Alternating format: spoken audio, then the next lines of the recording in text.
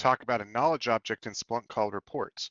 Reports give us the ability to customize, standardize different searches in Splunk and have them readily available for other people to use or for stuff that we're going to look at often. If we use our L.A.M.E edu app, it's object number 5 here, help reports management. Have a brief overview of them. We're going to pretty much cover how to create a report, how to schedule a report, how we can accelerate that report, how to create an alert from a report, and how to save those information as a report, as a dashboard panel. All right, so let's get into that. First thing you're going to do is we're just going to create a query, and we're going to make it pretty simple. We're just going to go index equals L.A.M.E training. We're going to go source type equals L.A.M.E con. And I just want to get a list of my most commonly occurring source IPs. So if I do something like this could be a dashboard that I want to see frequently. I want to see the IPs that are being used. So I might use this. Instead of having someone come in here and write this query, maybe I end up, we want to turn into a visualization, whatever. There's reasons we don't want to write this out every time. So we can come up here and we can hit save as, and we can hit make it a report. I mentioned the other options. We can save it as an alert. We can save it as a new dashboard or a panel inside a dashboard. We're going to cover right now just saving as a report. I'm going to call it L.A.M.E source connections. I don't need to put underscores in here.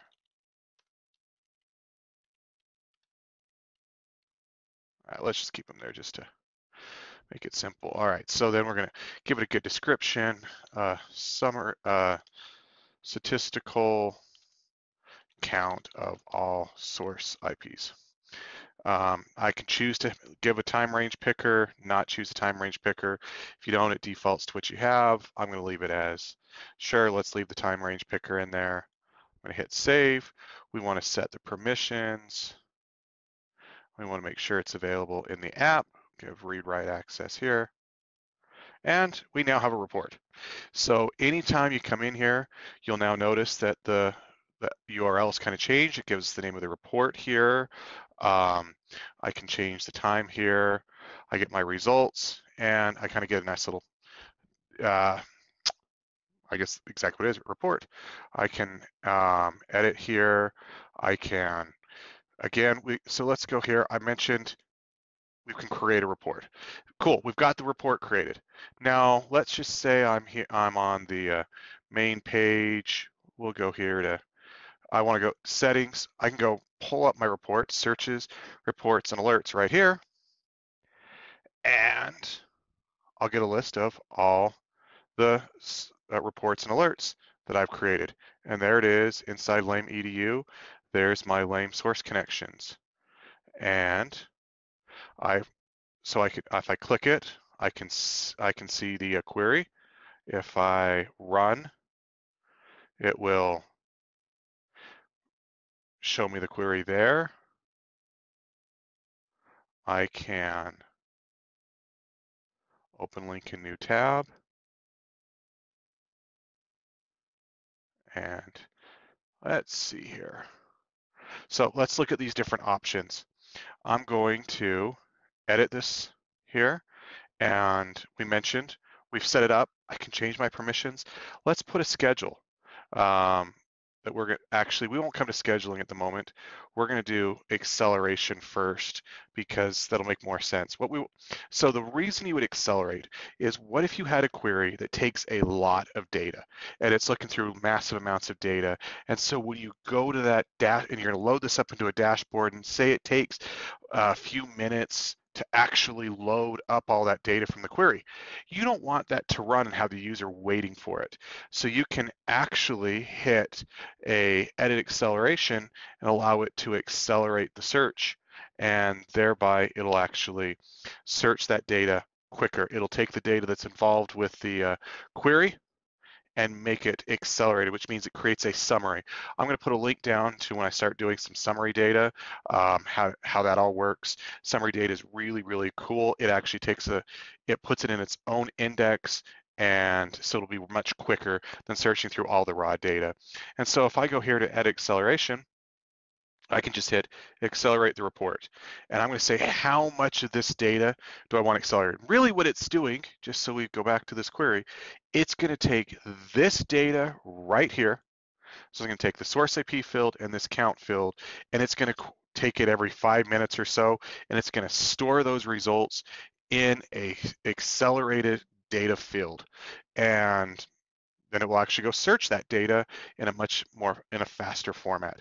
And so if you know you're only going to be looking at 1 day's worth of data, accelerate 1 day, 7 days, 1 month, 3 months, 1 year, all time. Just realize, as it mentions here, acceleration increases storage and processing costs, because when you accelerate, it's going to run every 5 minutes your query and store the results every 5 minutes. And that data is being stored outside of your index. So your data, your ability to store logs for time will actually be reduced because you're storing additional data. So just be aware of that. It sounds great to store all time, but it's going to basically double the amount of data you have stored, and so thereby your retention times will really come down. Um, in this case, I'm just going to leave it at 1 day, and I can just hit save, and it will go off and accelerate the data. And you'll notice it's accelerated because it's got this lovely little check mark saying, hey, this model is accelerated.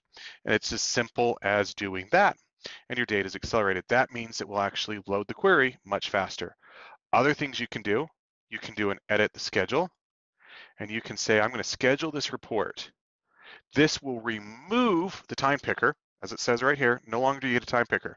What it's going to do is it's going to run, let's say, every hour. And you can choose to go so many minutes past the hour. I could go search a time range. Maybe I want to go every hour, and I just want to look back 60 minutes. Maybe I want a 60-minute window. Maybe I want a 24-hour window.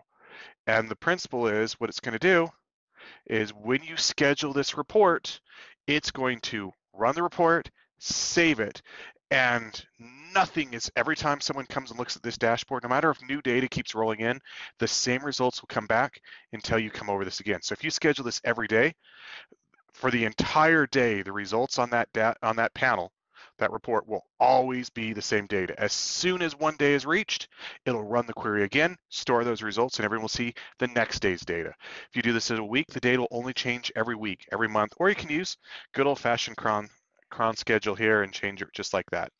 But anyway, that's the general principle. So you can accelerate your data, which will allow you to search your data faster, but it will be more or less real time. You can schedule your search, which means that during the windows between one scheduled search and the next, the data will not update itself, but it will be lightning fast. Pretty much your panels will just come right back with their data. So it all depends on how you want your dashboards to be displayed. All right, the last piece I want to touch real quick is we talked about, when we've covered this little help reports, we've talked about creating a report, scheduling a report, accelerating a report. Now let's talk about creating an alert. Simple thing to do. What I want to do is I want to add an action, and then I can create different tickets. I can make things, I could have it send an email to me. If you have Phantom, you could send it to Phantom. You could create a webhook, run a script, output your results to a lookup. Sometimes that might be nice. You want to have your stuff in a lookup file. You could create your own log event at another location. You could send it to ITSI, IT Service Intelligence, send it to ServiceNow. But basically the alert is going to, and so those are different actions you can do on your schedule.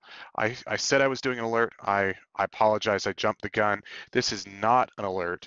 This is just part of your scheduling, and it's just going to run the schedule report, and the events from it can be sent to different actions. This out of the scope of this tutorial. Let's go create a new search. I'm going to do a save as. This time I'm going to come save as an alert. I'm going to make it real quick. Alert on source IPs. I can have it run every week, expire, etc. And the concept is, hey, you know what? I've got 2,916. I could do something like that. Or I have 5 IP addresses, something like this. I got 5 IP addresses coming back. If the number of IP addresses is ever greater than 5, send me an alert. And then again, I can send all those custom events that I was talking about. So the principle behind an alert is you set the criteria, and it's all set here with this trigger condition. In this case, I should schedule. I should run probably on every hour, and then I'm going to, if it's greater than 6, or I can choose is equal to rises by, and so it's going to be looking at the numbers, and you can set different statistical chances. Definitely need to take alerts in more detail. Look for me to put out a tutorial on that, but I wanted to briefly cover it. You can send your results in as an alert, and it's a quick way of notifying yourself anytime a condition exceeds or exceeds a certain criteria that you've set up, and that's alerts. And the very last thing, we're just going to come in here. We're going to come Splunk. I have my my search reports. It's called L.A.M.E Source Connections. That's the report I made. Now I'm just going to go and create myself a dashboard. Come in here, create me a dashboard, and I'm going to call it create new dashboard. We're going to do report L.A.M.E report tutorial, and just leave it, make it shared nap, use classic dashboards. And if I have created a report, I can go add a panel, I can make a new one, or I can make a new from a report. And if I come in here and I type in L.A.M.E, I immediately see, oh, there's your L.A.M.E source connections, and I can add this to the dashboard. And so I can add reports into dashboards. So it's a really good way of understanding things. A dashboard can have multiple reports. A report has a single query, and they all pile up. And so you can write a query, you can make that into a report, and then you can add multiple reports into a dashboard. And that's the general principle. You can add as many. I could go in and add another new from report if I want to. Anyway, so that is a very quick tutorial on using dashboards and reports, and primarily concepts reports. Again, we've covered that. You can create reports, schedule them, accelerate the data, create an alert off that data, or save as a dashboard panel, and use those reports in another on one or more dashboards. Anyway, I hope this helps you. If you like this, give me a thumbs up, subscribe to the channel. I'm going to continue putting out content in the Splunk, helping you move from being a L.A.M.E analyst to a Splunk ninja.